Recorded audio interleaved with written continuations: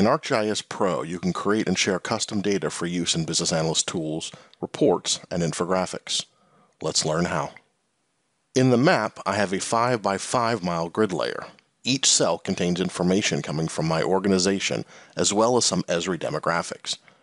Here I have attributes such as diversity, generational populations, and total dollars donated to my organization. I would like to extract this information to the drive time trade areas in red to benchmark each location across the state. As you can see, some cells fall well beyond the drive time boundary, which can skew my results. With custom data, we can apply settings to ensure the data is apportioned accurately inside areas like this. Let's create the data. From the Insert tab, select Connections, New Statistical Data Collection, and navigate to your layer. A new statistical data collection is added to your project.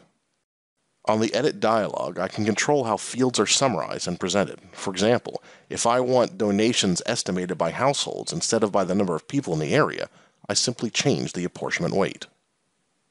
I also want to see the total number of millennials and Gen Xers. To do that, I'll add a new calculation. Here, I'll combine the two existing fields using an expression. I can also import complex Python scripts. To refine how the content is presented, I'll set my field precision and apply category names and vintages.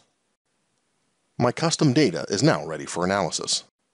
For others to use my new data in reports and analysis when signed into our ArcGIS organization, I click Share and apply the desired settings. The statistical data collection is published as an ArcGIS item and can be used in a variety of client apps. I control who has access. Finally, let's see how to apply the variables to my drive time areas.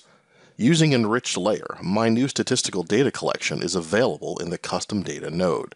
I select my new fields, and they will be aggregated to each drive time boundary. Thanks for watching.